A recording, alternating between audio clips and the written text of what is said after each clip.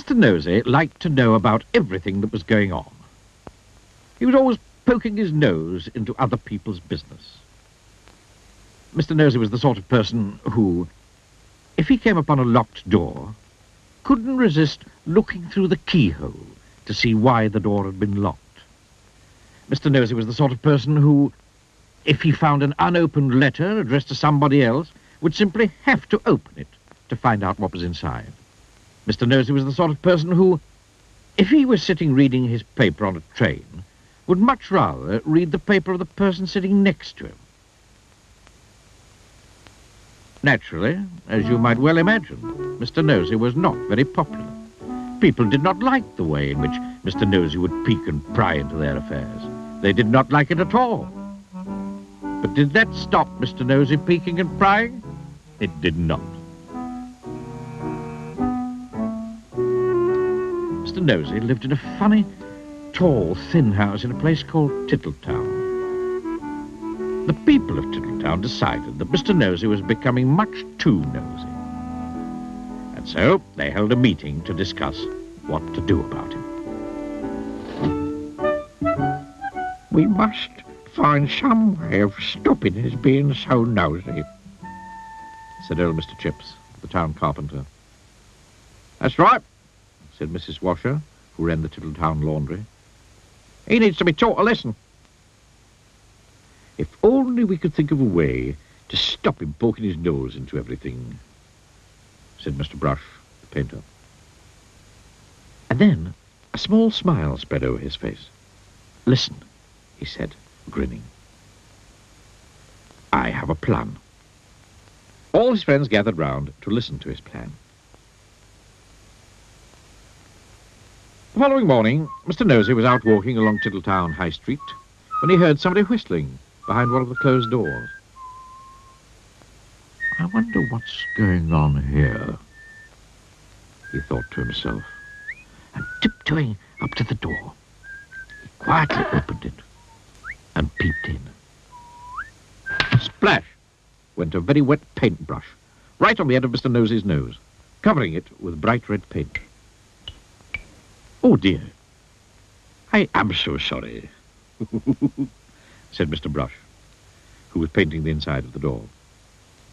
Poor Mr. Nosey had to go straight home and try to remove the red paint, which was very difficult and rather painful. Mr. Brush chuckled to himself. The plan had begun. The following day, Mr. Nosey was walking past the laundry when he heard someone laughing on the other side of the wall.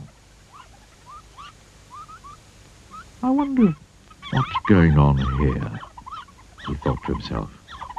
And, standing on tiptoe, he looked over the wall. Snap! Went a clothes peg right on the end of Mr. Nosey's nose. Oh, dear. Oh, I am sorry, said Mrs. Washer, who was hanging up clothes on a washing line on the other side of the wall. Poor Mr. Nosey removed the clothes peg and went off down the street feeling extremely sorry for himself and for his poor red nose. Mrs. Washer chuckled to herself. The plan was working. The next day, Mr. Nosey was going past a fence when he heard hammering. I wonder what's going on here, he thought to himself. Creeping very quietly to the end of the fence, he peeped round.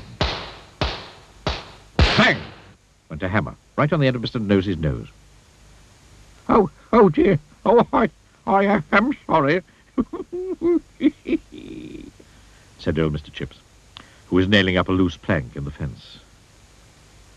Poor Mr. Nosey had to go home immediately and bandage his poor red sore nose.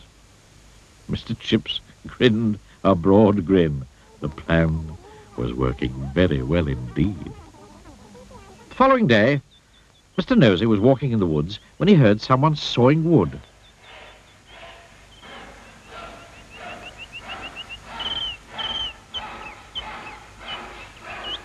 I wonder what's going on here, he thought to himself, and crept up behind a tree. He was just about to peer out from behind the tree when it suddenly occurred to him that if he did, something very nasty might happen to his nose. And so he went on his way without being nosy. Behind the tree, with a saw raised in his hand, stood Mr. Hurd, the farmer. When he saw that Mr. Nosey had gone on his way without being nosy, he laughed and laughed and laughed. The plan had worked. Mr. Hurd hurried off into Tittletown to tell everybody. The plan really had worked, because after that Mr. Nosey stopped being nosy and soon became very good friends with everybody in Tittletown. And that really is the end of the story, except to say that if you were ever tempted to be as nosy as Mr. Nosey used to be, you'd better expect one thing, a very sore nose.